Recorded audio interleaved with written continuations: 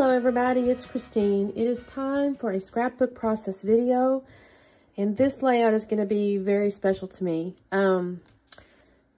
This photo, I'll tell you about the photo when I'm explaining it, but this photo is my dad. It's a screenshot from a FaceTime from yesterday, and I'll explain that in a minute. But I'm going to show you the collection. It's the Storyteller collection with Cocoa Vanilla, and I'm going to use... I'm a little bit sad because I do love this wood grain, but I think I'm going to use this one with the little plus signs on it because they look kind of like crosses and kind of like medical stuff. And then I kind of have this, and I thought about maybe using this. I hadn't figured out if I do that. I might do that though, because I had this from another layout that I trimmed. You know, I had made corners, and I thought, well, that's kind of clever. I can use this. I might use this. And of course, I have all these other pages here to work with, but I don't know yet what I'm going to use other than I think that page there. So I will have to do that. Of course, I have a ton of the ephemera, hearts, you know, things like this. Something I'm really going to get out of this, I'm going to definitely use this little tag. It says, "This story is so good." So I for sure want to use that, and I'll explain again in just a minute when I start working on the layout. And then, of course, I have this cardstock stickers. And there's like little arrows, little tags, and stuff like that. So I'm sure I can figure something out. So, these are just the scraps. I do not know if I'm going to use the scraps. I do like that painted thing, but that's not probably going to go with that piece. So I'm going to set it aside for the moment. So let me get myself organized. Like I said, I know I want to use this, and I'm thinking maybe this. But let me get some organization or some thoughts going on with my design in the middle here, and I'll come back on in a second. All right, talk soon. Well, y'all, I'm not going to pretend the design in the middle was all that fancy, if I'm honest. It basically became the picture and then just a little bit of clustering around there. But so what I did first is I did take that little diagonal piece that I mentioned to you, and I did scuff the side of the sides that are going to be to the interior of the paper.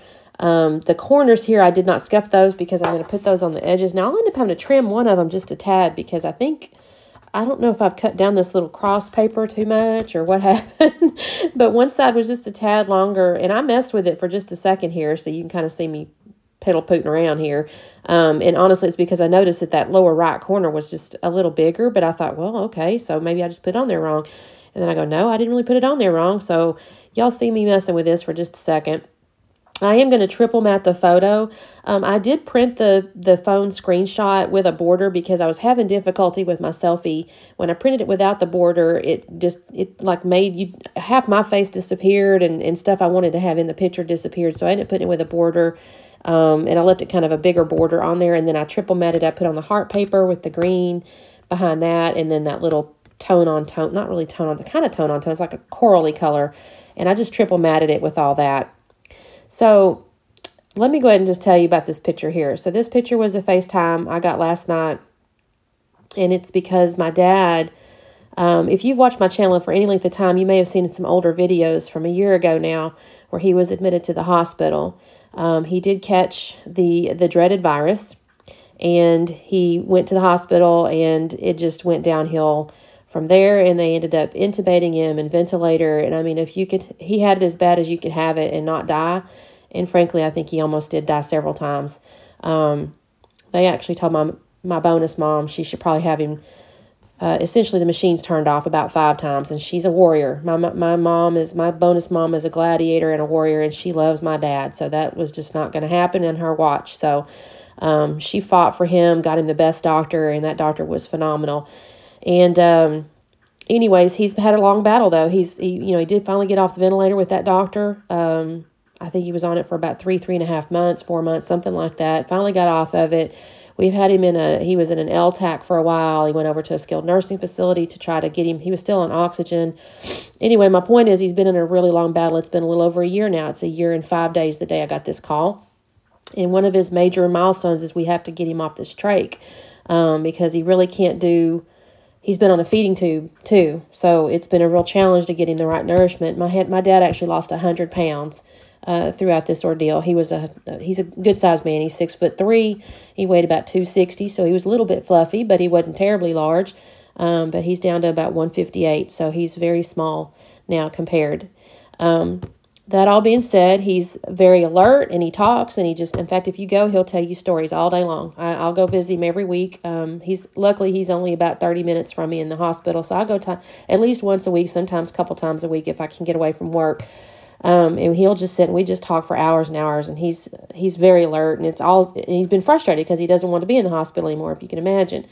So this milestone was he had to get this trach out, and I didn't know it was the doctor's been kind of changing sizes and doing different things, and I get a phone call last night and they've taken that trach out, and that is a huge, huge milestone. I can't even express it. So when they called me last night, I was just ugly crying, but I had to take a screenshot because he was so excited.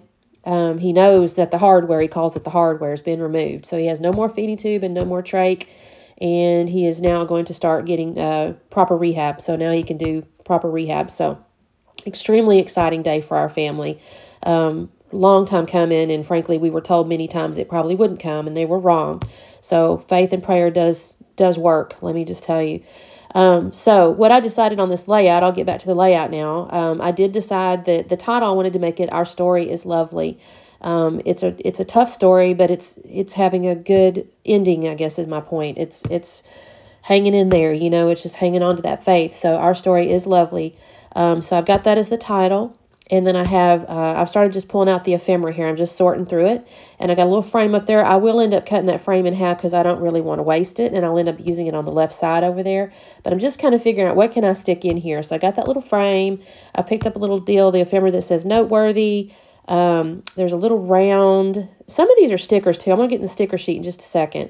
But these are the ephemera pieces. Actually, that noteworthy might be a sticker too, now that I say that little rainbow thing. And then the lower right down there, I pulled out that camera, and I have a little, the little tag I mentioned to you that I wanted to use, which is "This story is so good." I've got that, and then I found a little circle ephemera that said "Take note," and I covered up that hole with that. And then I'm pulling out these, well, I'm looking at the chipboard. I don't think I actually end up using any of that chipboard now that I'm thinking about it.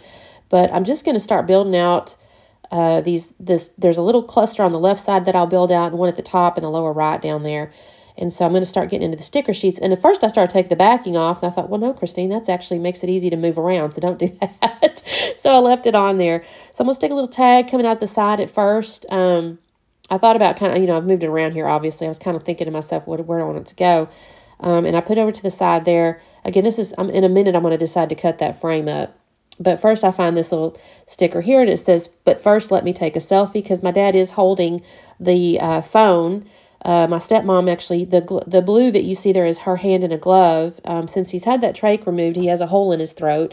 It's not very large, she says. It's less than the size of a quarter, but it's essentially a hole. So for him to talk, he has to cover it. So she's helping him with that because he's still, he's weak. You know, he's shaky. He can do some things, but he's kind of clumsy and shaky. So she's trying to help him out there because obviously he just got it taken out. So he's just having to do that. And so anyway, she's helping. That's her hand there. I find this little sticker here that says "The Details," and I'm going to end up writing the date on there, and I'll write 1 year and 5 days later. And so now I have the little noteworthy, and I've got the little frame up there, and I've got that other deal. Here's where I'm kind of messing with this tag, and I find a little fishtail banner that says "So Happy," and then one that says "Love Right Now." And this is where I decide, you know what, let's go and just cut this frame because I need to have it. I needed to see kind of what it was going to look like over on the left side. I knew kind of that I wanted it there. I just wasn't sure how much or whatever. So I decided, you know what, I'm going to go ahead and do that. So I pull that over there. I got cat hairs, y'all. That cat, she's always into my stuff. Anyways, I'm going to put that little tag there, and I got my little banners going on. And then I'm going to look at the various little pieces here. I don't end up pulling in any of those pieces. I do have that little banner down there. And I don't think I add anything else down there from the ephemera pack. I think I'm kind of deciding this is basically what I want in the way of the ephemera. I will end up pulling out some little word phrase stickers toward the end. But this is kind of where I'm at with these pieces here. I'll also end up pulling off the foam hearts on the black titles up there because I don't want the black only in the upper left. So I'm going to end up bringing some down. I thought about the butterflies, but I thought that don't really make any sense. I mean, there's some florals and hearts and stuff on here, but not a ton. Well, I guess there's little florals now that I'm looking at this on these tags and things. But anyways, so I've kind of decided to put all the ephemera away. And this is where I'm looking at the sticker sheet with the word phrases here. And I pull out one that says "Thankful for this" and one that says "Adore this photo." So I was trying to figure out where I want it. I ended up putting it down underneath that little frame there. And then this is where I think next is I decide that I want these hearts. So yeah, I don't want the black in just the upper left. So I'll end up bringing 3 little black hearts down here on the right.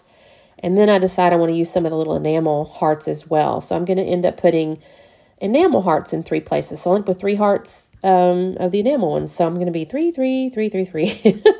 This is where I'm just kind of finding the little colors. And I'm just kind of making them mix and match a little bit. And the sizes too. I just want a little bit different sizes. I did not ink anything. I thought about doing some sprinkles. But by this point I've got, you know, I think I've said this before. I start to going and I think, good grief, Christine, you better slow down. You got so much crap going on. But I really do like how this layout turned out. Maybe because it's the story more than the actual layout in some sense, but I'm happy with it. I may write some stuff on the back just explaining everything else that I've just told you, but here's the slowdown so you can kind of see it up close. I love this collection too.